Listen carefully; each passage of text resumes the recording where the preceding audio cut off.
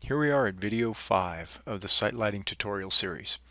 Let's continue with step 7, create a horizontal illuminance calculation polygon. While there are numerous options for placing calculation points in AGI 32, we can most easily confine points to the irregular parking lot using the polygon technique. The boundaries of the polygon will echo the boundaries of the parking area, thereby eliminating stray measurement points outside of our project scope. Select the Calculations toolkit. Now click on the Specify Calculation Points within a Polygon button. Label the Calculation Points polygon Parking. A description may also be entered to describe the calculation. For example, horizontal illuminance at grade with 10 by 10 spacing. From here, we can accept the rest of the defaults in the dialog. The horizontal meter and grid is exactly what we want. The z-coordinate of the calculation polygon is 0. Click OK and we'll specify the polygon. So we're now ready to specify the vertices of the calculation polygon.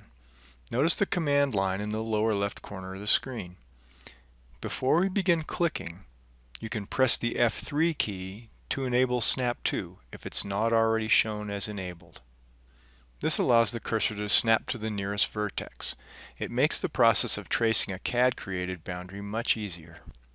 Okay, so let's start with the first vertex. See the little red square?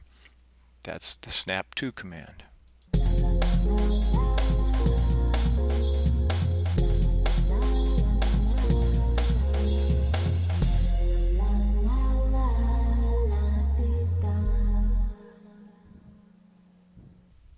At this point, we're almost ready to complete the polygon. Notice the rubber band attached to the cursor. We're ready to close the final side.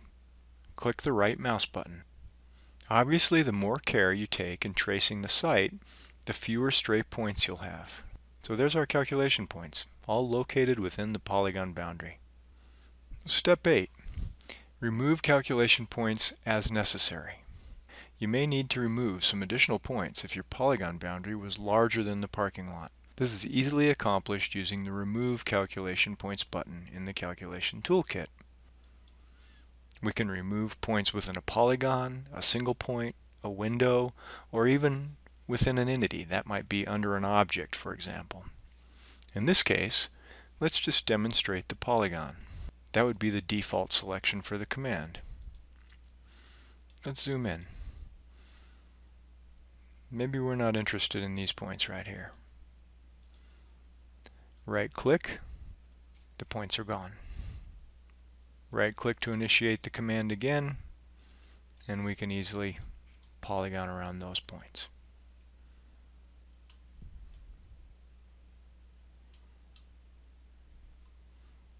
The rest of our site looks pretty good.